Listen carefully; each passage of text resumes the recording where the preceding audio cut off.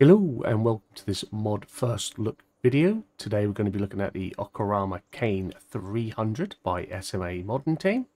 Let's get into it, let's go. So first up we'll take a look at it in the store. It's under soil cultivation, under cultivators, come down to the bottom here, the OCRAMA KANE 300. It costs 21 grand.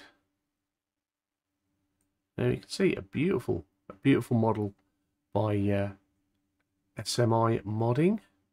Really nice, really quite intricate. Loving the detail we're getting. It's absolutely beautiful. It is a 3-meter working width. It has a working speed of 10 miles an hour, which probably works out to be about 13, 14 kilometers per hour. Requires power of 130 to about 200 horsepower. That's what we need to really pull this and work this. And it has a 1.5 metric ton is what we're getting there.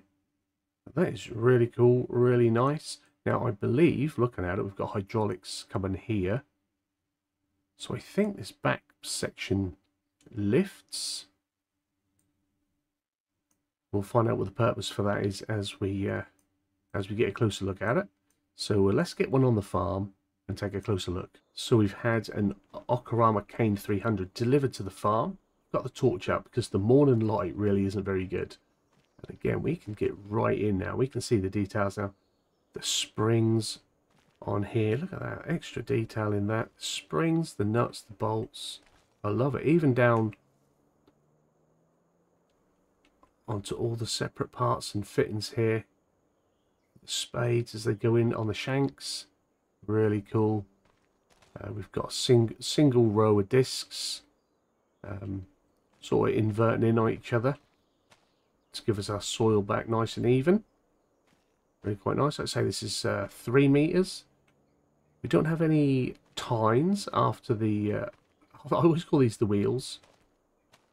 Doesn't look like there's any tines, although there's some little tines going down between the wheel. Probably help smoothing that out and get that going. But yeah, really nice. Really liking this. I like getting right in here and having a look at the hose details and things. And we've even got some details on there. Hydraulic hose types and sizes and pressures. Absolutely brilliant. The detail is amazing. I think that these pop out. I believe they pop out. Because why would that be on the side there? Let's get this hooked up on the back of a tractor. I do have a case, I believe it's a 155 or a 180 over there. We'll get that hooked up and we'll have a little look at this in action.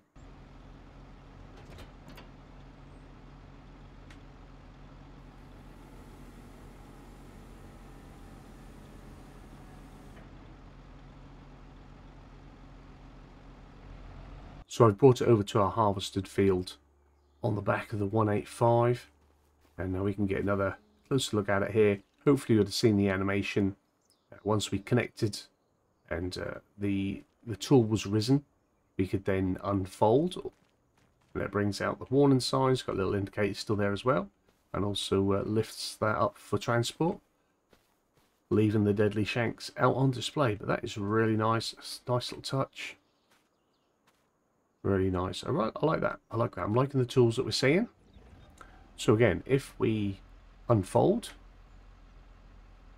that'll bring the warnings in. It'll drop that down ready in our working position. Get ourselves onto the field. And there we are, ready to rock and roll. Get our cultivating. Bringing up our stones. But we're getting that nice, clear, cultivated look. Now, our roller on the bottom there, does that allow us?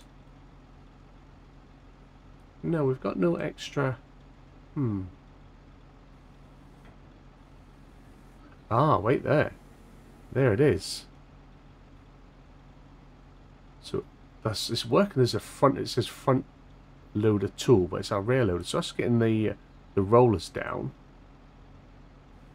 Ah, So we can do that manually. If I bring that down further. Let's see if that changes anything. I don't think it will. But they are now effective.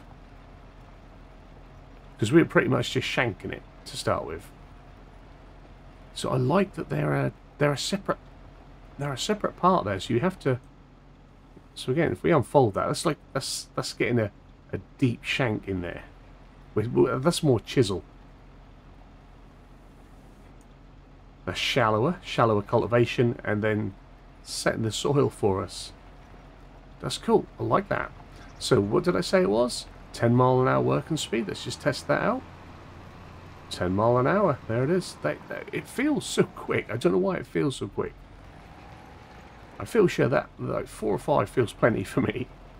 I'm getting older. I don't like going fast. But yeah, we can see everything rotating now. The discs are turning with the soil. I don't see that goes any deeper with that lowered, but it's all turning, all very nice, great detail. You can see all the individual springs going with each of the shanks there, which is really cool. I'm sure there are many machines that are doing that as well, but I've just not looked at them. I'm enjoying looking at these mods. I'm going to try and do a lot more of this. But yeah, that's cool. And again, I just want to... So we can lift... And it doesn't give us a different texture, I don't think. But we've got the roller down without the disc. So we can put the disc back down. We can have the disc without the roller. So if you know a little bit more about agriculture than I do, and you want to work that sort of thing into your role play for a specific job, then that's really cool. I like that. That is really nice. And hopefully you enjoyed it too. That was our first look at the OCRAMA Kane 300 by SMI Modern Team. I'll give you a quick run through it again. The OCRAMA Kane 300 is a 3-meter cultivator with a wide range of use, whether for shallow stubble cultivation or intense soil cultivation. So that was what we got there. We could do the shallow or the intense by raising the different tools. Absolutely brilliant. 21,000, comes under cultivators. That requires 130 to 200 horsepower to use it to its full effect. It has top speed of 10 miles an hour, and it says that's 17 kilometers per hour there in the deets.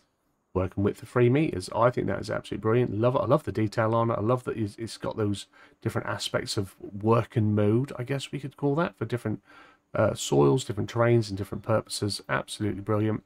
Like I say, hopefully you've enjoyed it as well. If you have, give it a big fat thumbs up down below. If you're new to the channel, hit the subscribe button, turn the bell notification on, find out when new videos are going live. As always, comments and feedback down there.